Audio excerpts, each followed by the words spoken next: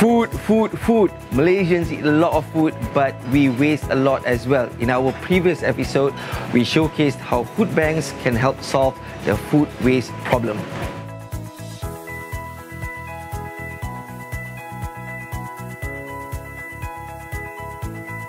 Retailers, manufacturers, food outlets and hotels contribute the most to these food banks.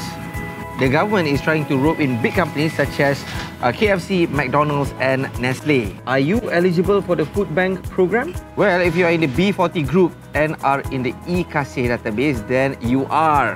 For B40 students, you are not neglected either. There's the food bank Siswa. The student food banks at public unis needs dry food such as instant noodles, biscuits and those 3-in-1 drinks that help you stay awake at night to study. The food bank also needs fruits, vegetables and bread. So what's next for food banks? Well, to transport all that food, the government approved 3 million ringgit budget to buy 14 trucks equipped with chillers. Also, the government is drafting a new law to protect donors.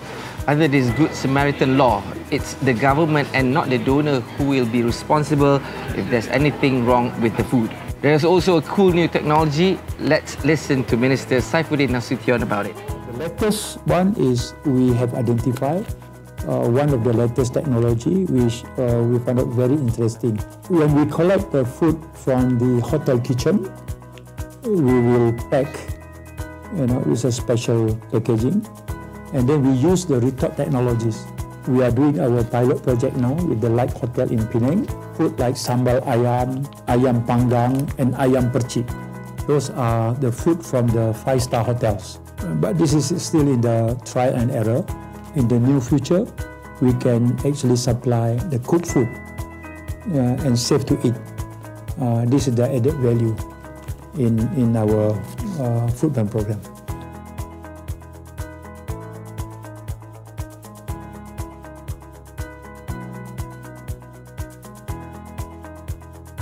Currently, Tesco is donating bakery products, fruits and vegetables to Kechara and Food Aid Foundation. We don't do canned foods at the moment, but maybe we will revise that as we go along the process.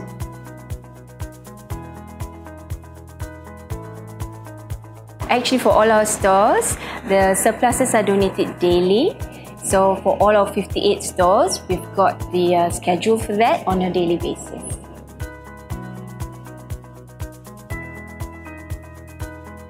Actually, it's quite difficult to determine what is surplus on that day. So to answer your question, it is different from day to day. But roughly, we donate about 25 kilos per store every day.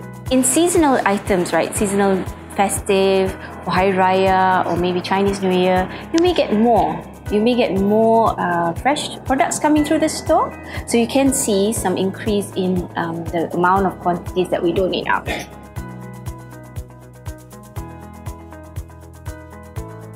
It's really quite simple. First and foremost, our colleagues in the store are trained to actually look at the product display date.